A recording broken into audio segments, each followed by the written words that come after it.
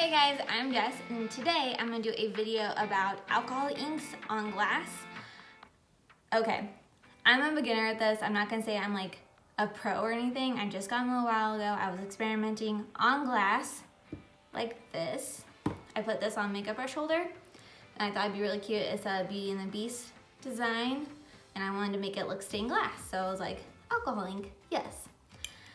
So I went through all the internet trying to find how to seal this, and I found a whole lot of different answers. None of them were very like clear or descriptive, so I tested my own stuff out.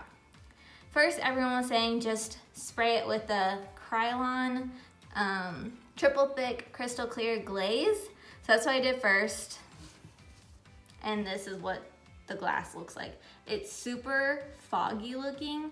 I don't know if you can actually see that. See how foggy it is? And it put a weird texture on the whole glass, and I don't like it at all. I don't know what happened, but I don't know if you can see the texture. Can you see it? Kind of on there, right? The colors look okay. Like, it didn't damage the colors. It just made this whole glass like super foggy and have a stupid texture on it, which I hate. So I was like, that didn't work. Next. So next I was like, oh, I'm gonna try putting on the Krylon UV resistant clear glossy one, and you guys, it messed up the colors so much. It made it very, I don't know, spotty looking. Can you see that? I hope it's coming through on the camera, but it definitely diminished the colors in the actual design. And this is when I got smart, and I was like, I'm gonna put a bag kind of around it and tape it off with painter's tape around the design in order to spray paint it, so I'm not having this situation happen again. So I did that. I was actually learning as I was going. Then I saw somewhere online that you should use the Krylon, I don't know how to say that, Krylon Kumar varnish, this one, the varnish one, and I was like, okay, I'm gonna give that a go.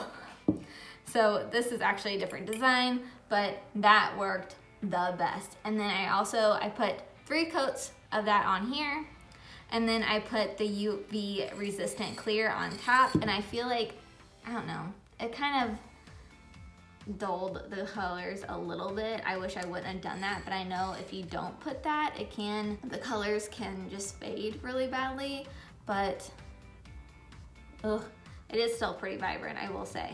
I wonder if can you see it better now? That's probably better to have something thick behind it. But that is what I did. I hope this helps you guys out, because I know I looked all over the internet, I looked all over YouTube, I looked also on Facebook, like pages. I joined a few alcohol ink Facebook pages, and still on there they had very mixed reviews of what to do.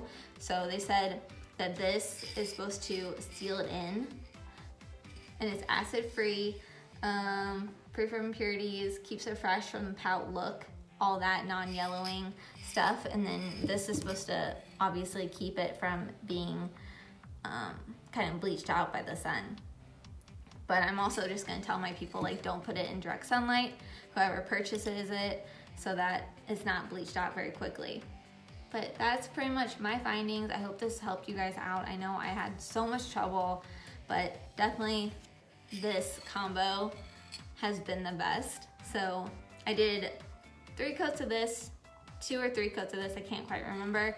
I didn't use this at all. People are saying to finish it with this, but I absolutely hate the texture. So I was like, I'm not even gonna go there, because I knew I already hated the texture from this.